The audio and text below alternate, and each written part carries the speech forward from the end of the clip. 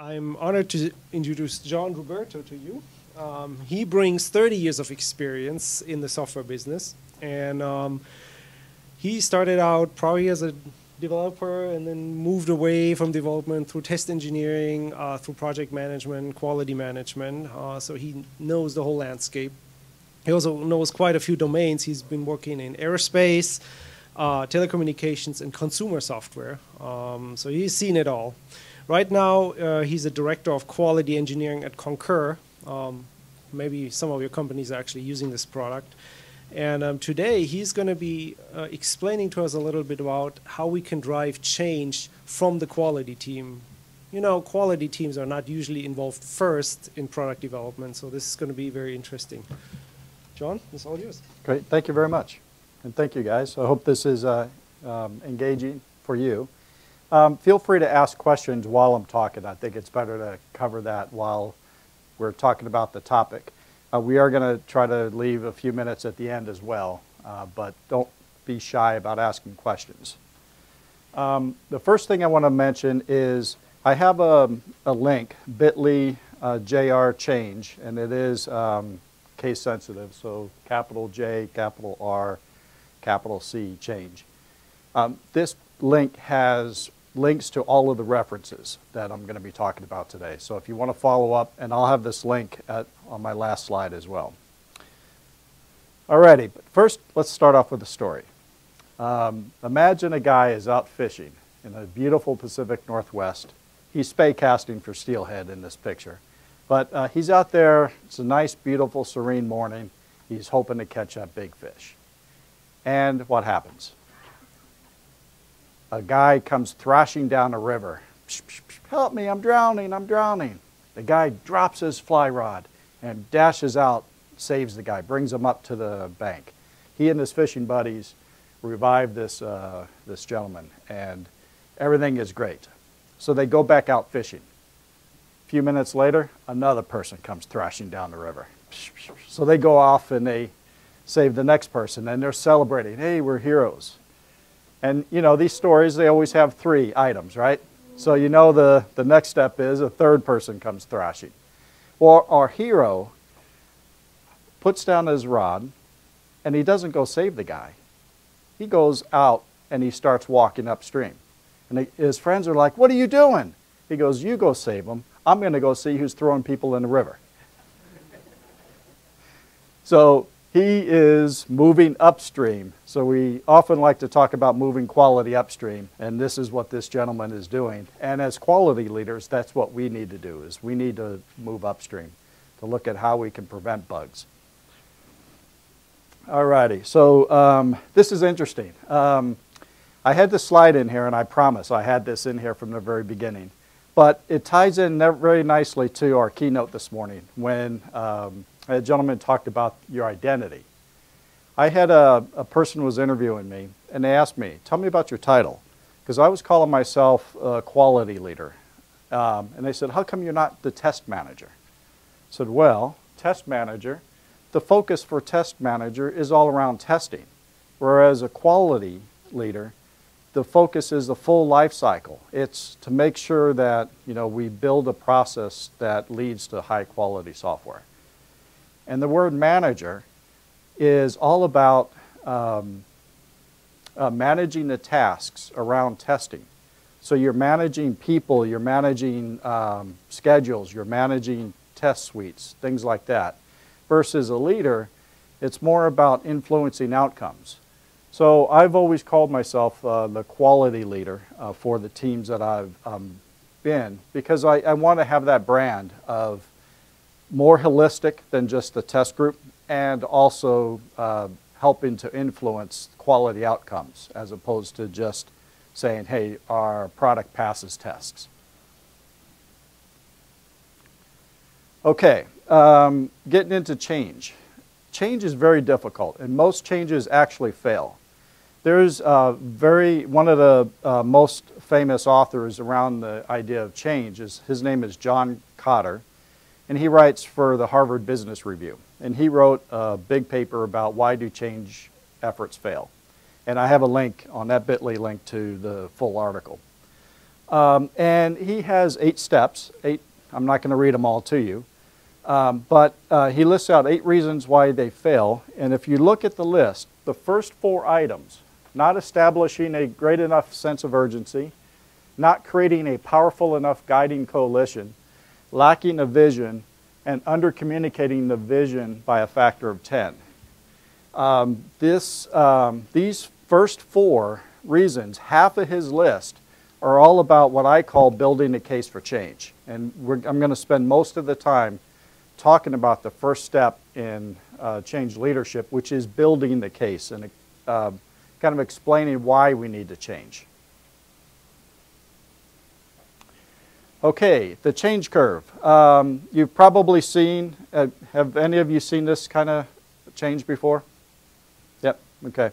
So the change curve shows when you have your status quo and you want to make a change, what happens is your productivity drops and it actually falls negative for some period of time until the teams start seeing the victories and the results of your change. Then productivity grows. But so many of the change efforts fail down in here because, people start saying, well, that was stupid. This, we're not getting anything done. And you get a lot of negative press for the change. So what we're going to talk about is some techniques to explain why we're making the change and getting people to buy into it and even live through this negative dip, and to accelerate the path through the negative dip. There's another change curve called the DREC curve, which stands for Denial, Resistance, Exploration, and Commitment, DREC. And again, I have links to all of these models on that link. And the DREC curve and the change curve are derived from something called the Kubler-Ross model. Who's familiar with the Kubler-Ross model? Okay, so this is the model for dealing with your emotions when a loved one dies. So leading a change in an organization is compared to the same grief level of when somebody passes away who's close to you. And so it's interesting how we've using the same thinking for corporate change as we do with dealing with grief. Alrighty, so I'm going to go through and talk about the change model, but I'm going to illustrate steps of the change model with 2 changes that I've led. The first one is a process or an SLDC change. And this is where we were doing releases every 6 weeks. We had 4 weeks of development, 2 weeks of testing, and then we released to our customers. And we wanted to accelerate that to a monthly cycle. So, and we had about 300 or 400 people on the team at the time. So it was a pretty significant endeavor to kind of change how we wanted to do that.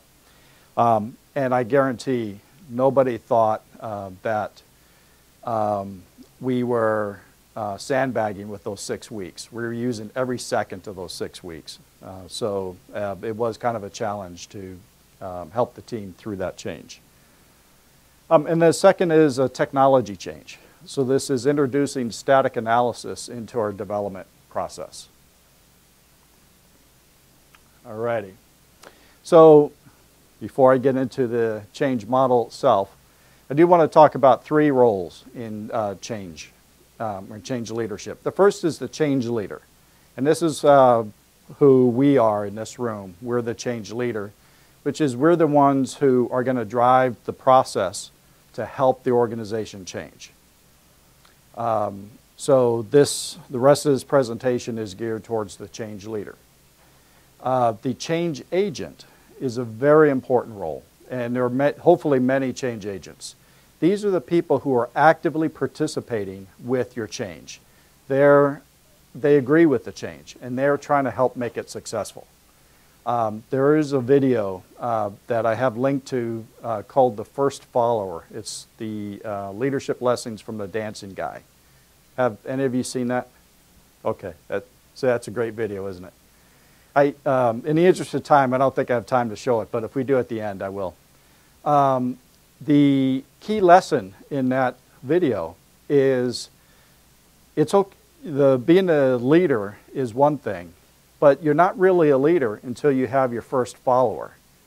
And the video shows a guy out there dancing kind of a wacky dance all by himself, but it wasn't until a second guy came on and started to dance alongside with him that that first guy became a leader.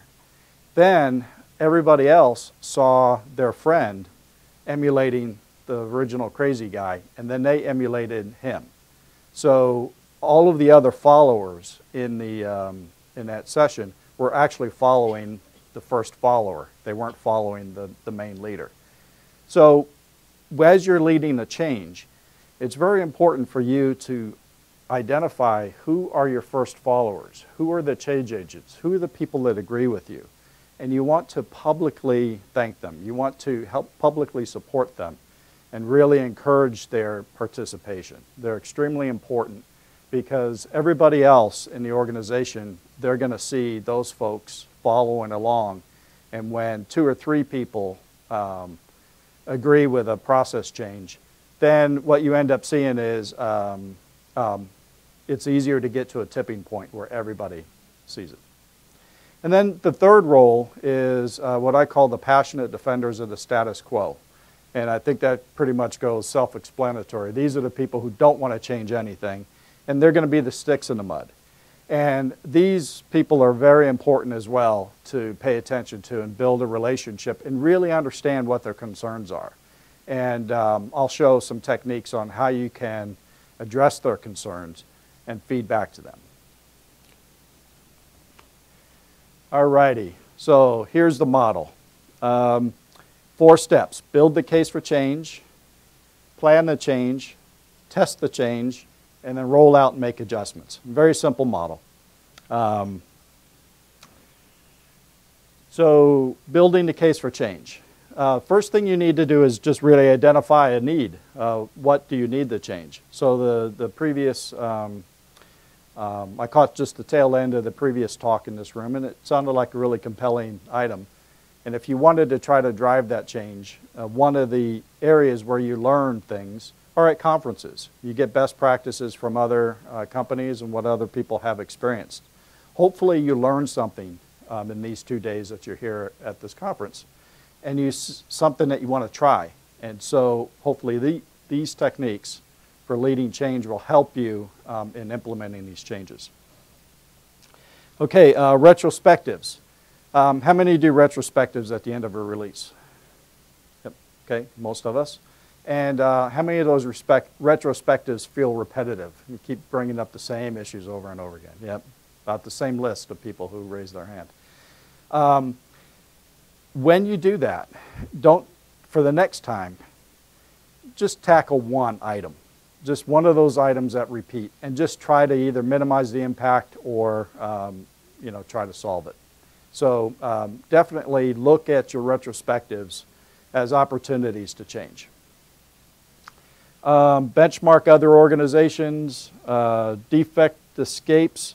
I don't know how many times I've had the boss come in and go, how in the hell did this get out? And it's a big bug that our customers, they were nice to find it for us and report it. So that was nice of them. But that's always an opportunity for us to think about, okay, something went wrong. Maybe we should change the way we're doing things. Root cause analyses and risk analysis. So root cause analyses, again, something goes wrong, you understand the root cause, you go try to tackle that. And risk analysis is where you look at your system before something goes wrong, look at what potentially could go wrong, the likelihood of it happening, and also any mitigations you might have in place. So the risk mitigation may lead to a change opportunity. So build the case for change. I had a boss who used to say, what's your burning platform for this change? And he kept using the phrase burning platform. I'm like, what does that mean? Well, what it means is, imagine you're on this oil platform and you're standing on that deck and it catches fire. You have a very clear, compelling reason to change your status quo. You're either going to be in the water or you're going to be burnt up. Building a burning platform for change means telling a story so compelling that people can't imagine staying pat, staying with the status quo. So think about whenever you're leading a change to tell those stories. What can possibly, well, you want to tell the story, how can, in a way that the people can't imagine sticking the same way. Okay, example. This is for the static analysis. Again, if I mentioned we did a 6-week development cycle, 4 weeks of development, 2 weeks of testing. And during those 2 weeks, we used to find a lot of bugs. And there was a reason why it took 2 weeks is because we found a lot of bugs. So we started tracking the root cause of those bugs. We found out after a couple of releases, we had plenty of data, that 70% of the issues were very simple coding errors. So then I met with the development team and said, okay, here's the data. We kind of reviewed it, and then we did some brainstorming sessions, and we said, okay, what can we do differently? And you know, developers ended up saying we need to improve our unit testing, need to improve our code review. That's okay, well, we're already doing those. And then the third item was static analysis. That's not something we're currently doing, so let's look at adding static analysis as part of our life cycle and toolkit. So collecting the root cause data helped us identify an area to go change. Okay, now as you're thinking about building your case for your change, you have different audience members that you're talking to. So you need to speak their language. So when you're thinking about developers, I find that most developers pride themselves in productivity. And so usually looking at improving their productivity is an item that is of interest to developers. Next is testers. Again, I think testers and quality engineers, same as developers, probably value their productivity. They want to get important things done, want to get a lot of things done with minimal waste.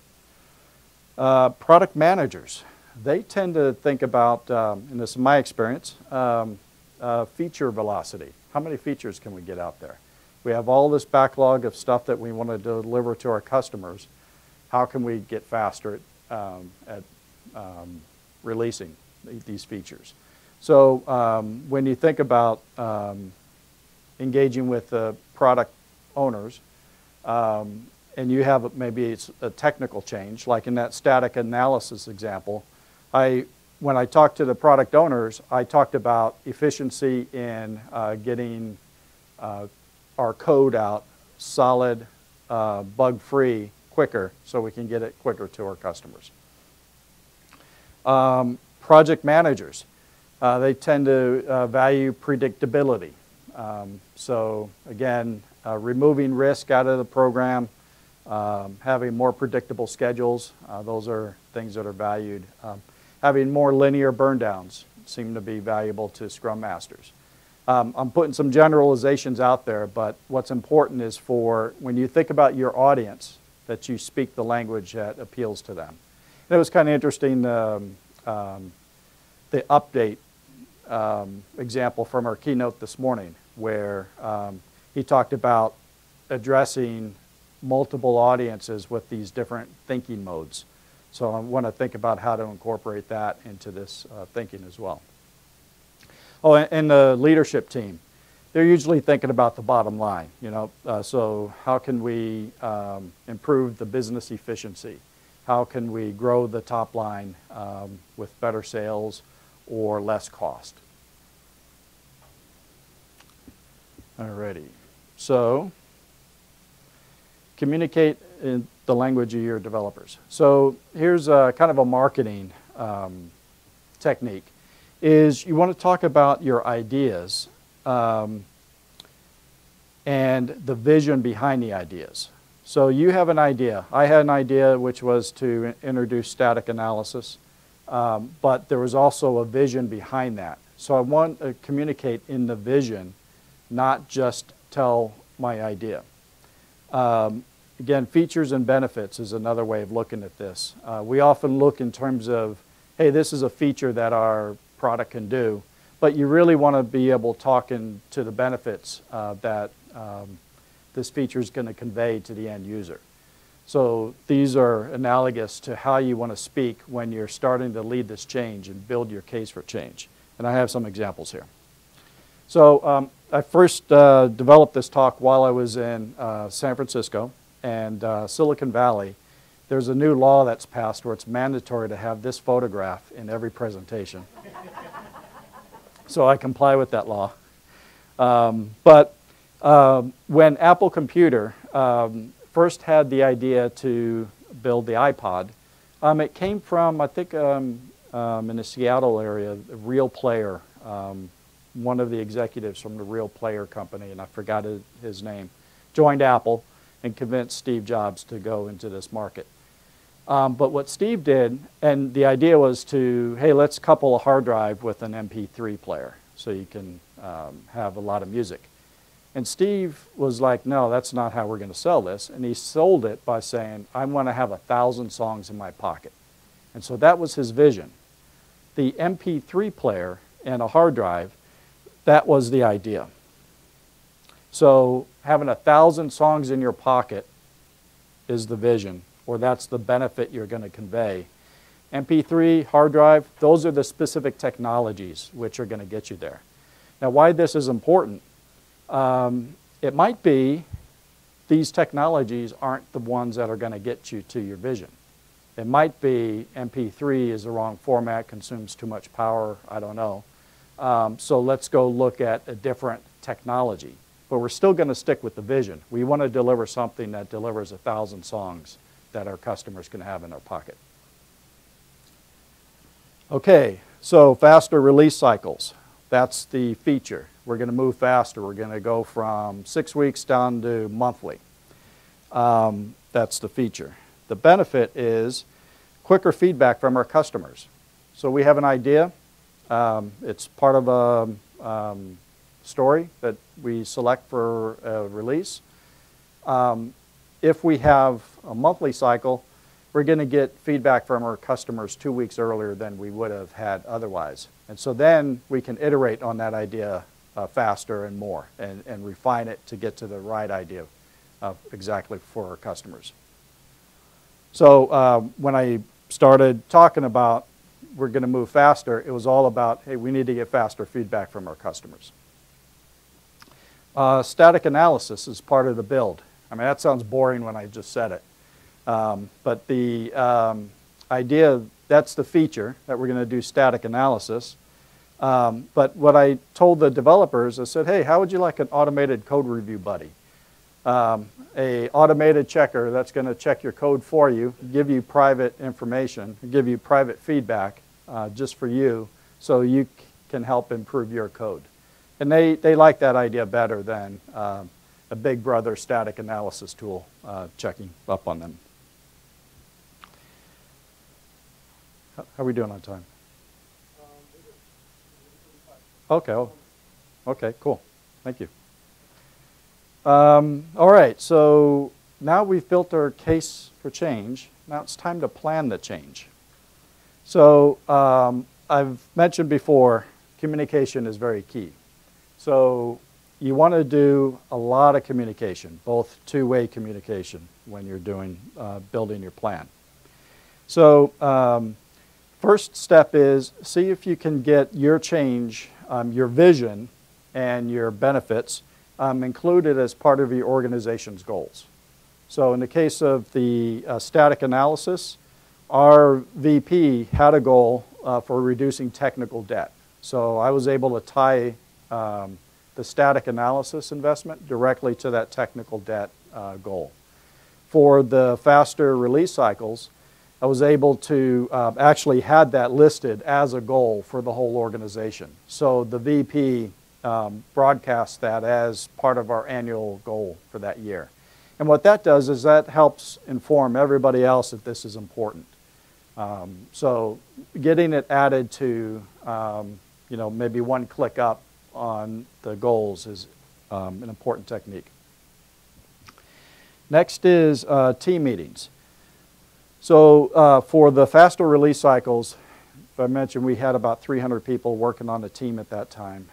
We had a lot of different teams. So I asked all of the managers if I could have 20 minutes in each of their staff meetings. So I met with every team individually and presented the idea of kind of how we were thinking about doing it. We met several times throughout the year, as I would give them updates on where we are with the process and get their feedback. So it was a great way to, an efficient way to talk to many people. The other bit was the all hands. So, you know, the VP had this as a goal on his goals. So he gave me 5 minutes at each of his all hands to give an update to everybody.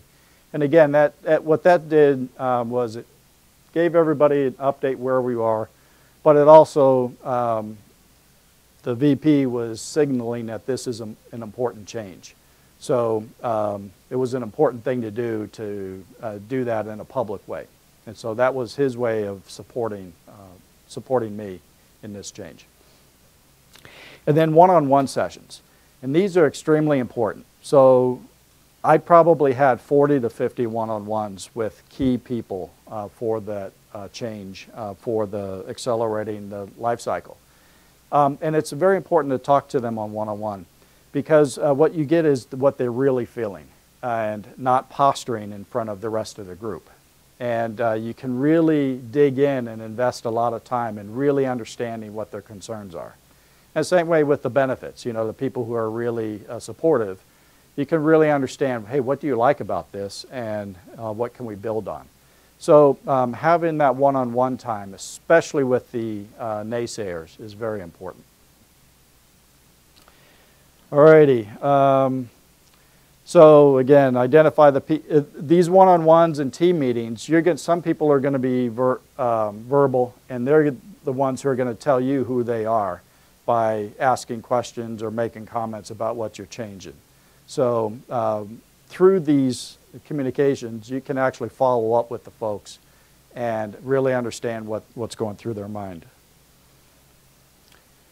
Okay, and then for the people that are the passionate defenders of the status quo, you know, I found that often they do a lot of pushback, and there's something behind their pushback usually. And I learned to ask open-ended questions. I would say, what needs to change to make this vision a reality? So again, I come back to the vision, not the specific idea, because you know, they may have qualms about a specific technology. But I want to get them telling me, how can we make this a reality? What needs to change? Same way with what is working that we need to preserve. Often people are worried about losing out on something that's already there that we need to preserve. And then what worries you? What are the risks that we should be focused on for this change? Now you have all this data. Grab a little water. Okay, the goals grid is a great way to organize this information and feed it back to your audience. And again, the goals grid, there's a nice paper, a template on the link for that bit.ly link that I provided. But the goals grid is a 2x2 matrix, and you can't be a manager without presenting a 2x2 matrix at some point. Everybody does these, so here's mine for today. The goals grid organizes along 2 dimensions. The first dimension, or the y-axis, is this desirable or undesirable? And on the x-axis, things that we don't have today and things that we already have today. So those items that are desirable and we don't have, we need to achieve. We need to preserve those items that are good that we still have. And we need to avoid the bad things that we don't have and eliminate the last category, those items that are bad that are there. 10 minutes. Thank you. So here is the grid that I filled out for the 6-week change, 6 weeks to 4. So one of the items that we all agreed on is we had to have a firm completion milestone. So as I mentioned, we had 2 weeks of test. We did a thought exercise. We said, okay, what if by some magic wand we had a bug-free build? And at the beginning of that 2-week cycle, how long would it take us to run all the tests that we need to do to feel confident that we can release? And the answer was about 2 days. The rest of that time was spent dealing with the late changes and defects and everything else. So we kind of had a feeling for what we needed to do, which was really have a firm completion milestone where we got a lot of the defects out of the way and that we didn't take late changes. And it turned out we were taking a lot of late changes because the duration between releases was so long, the business people would say, we can't possibly wait 6 more weeks. So by having a 4-week cycle, we were able to convince them that it was a good trade-off.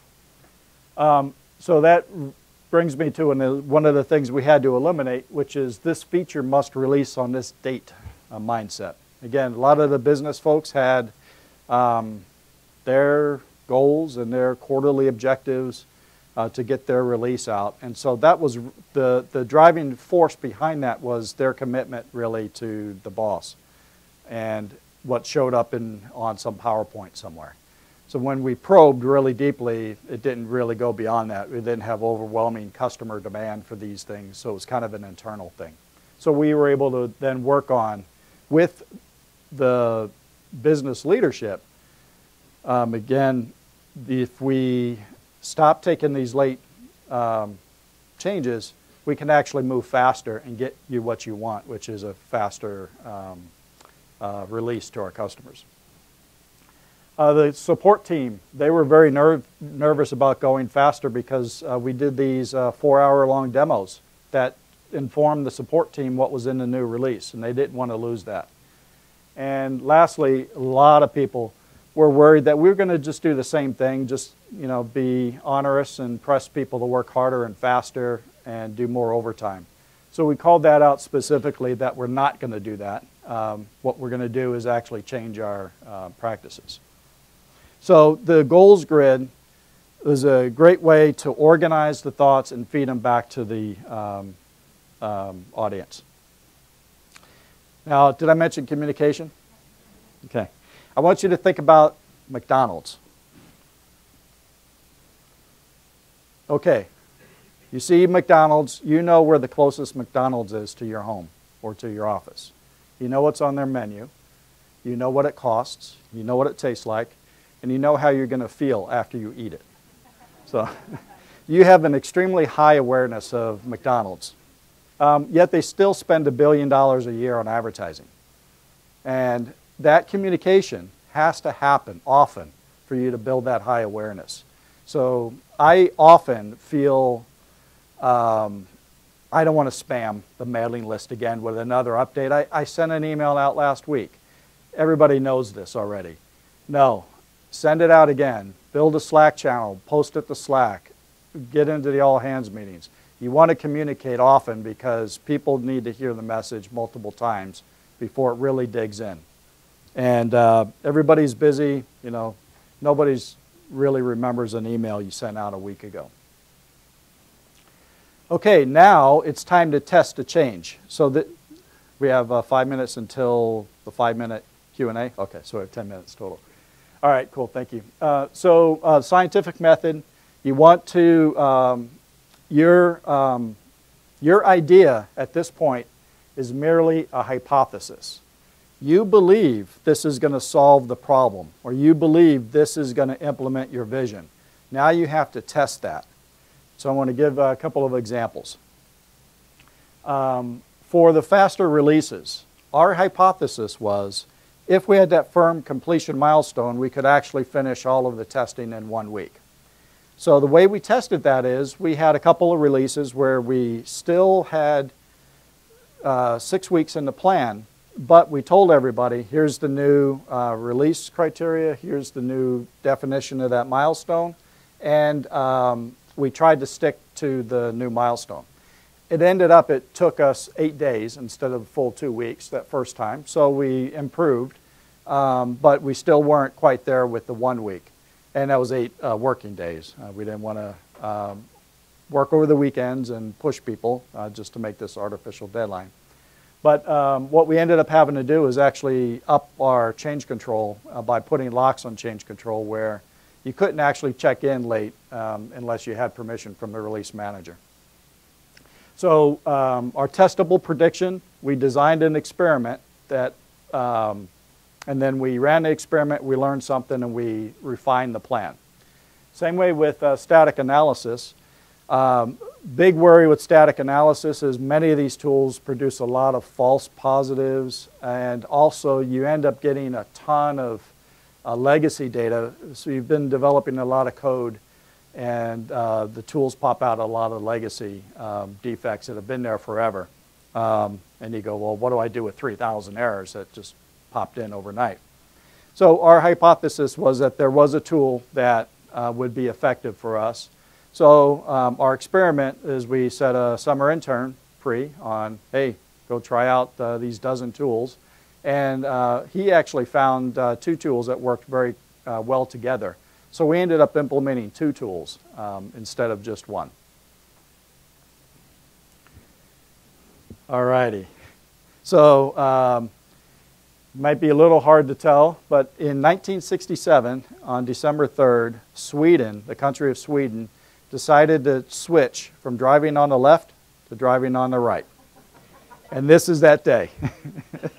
So they had an extreme, and this is called Dagen H, which stands for H day, and this is the H word, which I'm not even going to try.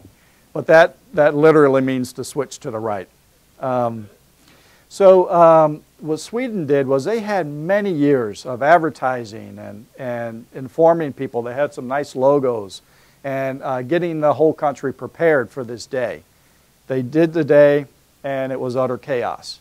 But that didn't last very long. It just lasted a few days until people got used to it. And then once everybody was driving on the right-hand side of the road, everything went smoothly.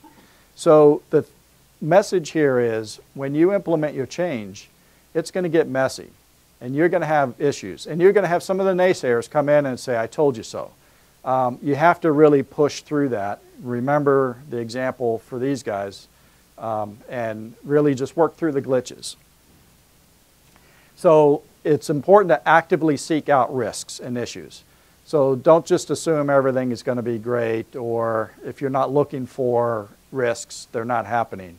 They are. You need to actively seek them out. Communicate openly about risks and progress to the team. It's very important to be transparent at this point. And then ask for feedback. So again, always use open-ended questions like, how can we improve this plan? Somebody says this was a stupid idea. You said, how can we improve, is your follow-up question. And then next is show progress. This is my favorite graph of all time that I've ever made. And I'll tell you why. This is the number of defects that we found by static analysis. We were finding about 250 the first month when we first started using it. Again, this is daily builds. We're running the full scan, and the tool is popping out about 250 defects a month. We have the same development team developing the same amount of code, same velocity. 6 months later, it's less than 100. What was happening was the way we designed the static analysis tool was it was given private feedback directly to the developer. So if the tool found an error, it did a lookup in change control. Who checked that in? Okay, I'm going to send a message with the error. Developers were learning what types of issues were going to be found, mostly not protecting object dereferences from a null. So they were doing a lot of null pointer exceptions were the types of errors. So the developers were literally writing better code as a result. But it's important to show in some way that your changes are effective. Alrighty, I think we're right up at time. So the summary is building a burning platform is the most important step. Speak in the language of your audience, articulate your vision, and be in love with the vision, not your particular solution. You want to remember, you should be refining and testing and evaluating your solution but you always want to have eyes pointed to that vision. Communication, if I mention that, yeah, I think I mentioned that. And persist when it gets difficult. And also ask yourself, after a while, are you truly solving the original problem? So that's always an important thing to keep in mind. Sometimes, introducing a new technology may have a life of its own, but you want to ask yourself, are we really solving the problem that we set out to solve, or are we in love with this solution? All right, cool. So we have some time for Q&A. Again, here's some of my contact information. I'm happy to follow up afterwards. Here's the bit.ly JR change, has the links to all of these sites. And also, just a quick word from my sponsor, I work for Concur, Travel and Expense Management. How many people use Concur? Oh, wow, awesome. Catch me and tell me what you don't like about it so I can get some good feedback back. But we have a booth here if you want to learn more about our company. Okay, please, questions? Yes, yes, sir.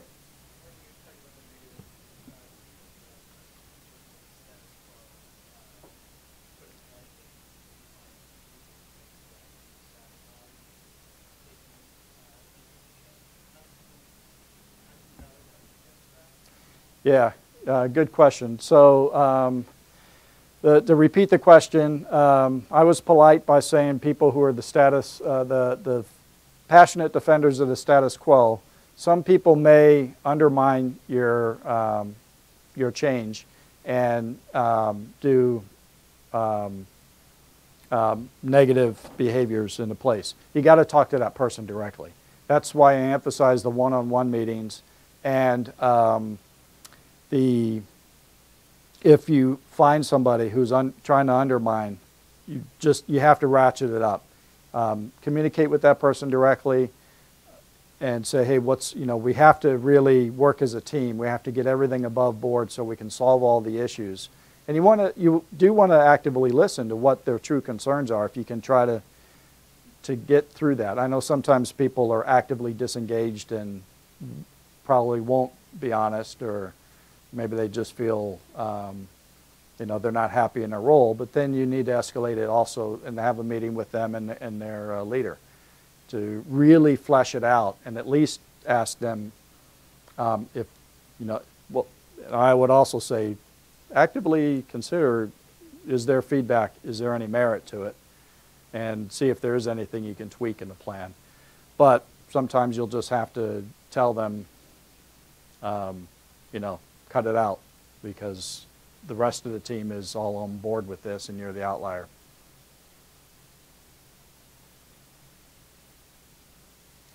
I know, I'm the last one before lunch. Yes?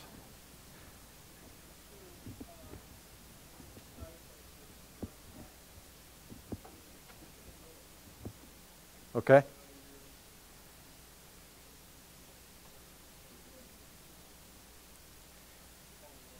Yeah. Okay, good. Yeah, thank you. So the question is, building a burning platform, it could be the Chicken Little or the boy who cries wolf, basically, and what are some of the mitigations there? Definitely you have to pick your battle. And also, you want to be able to back up your point of view with data. So, as we went through the areas of where you find opportunities for change, I had a lot of data for me on the static analysis, and I reviewed that data with the developers, and we came to that conclusion together.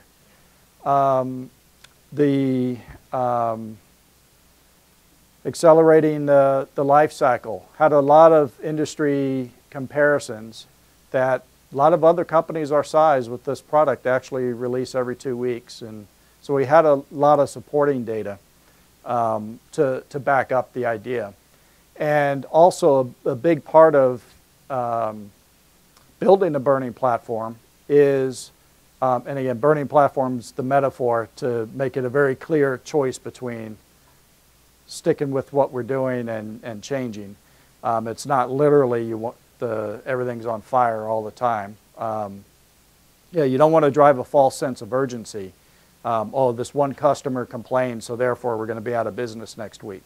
You want to moderate that and really use the data that you have and listen to the stakeholders. Listen to the business leaders, the developers, your leadership when you share that data. That's, I would say, protect yourself from Chicken Little syndrome by actually being able to show data.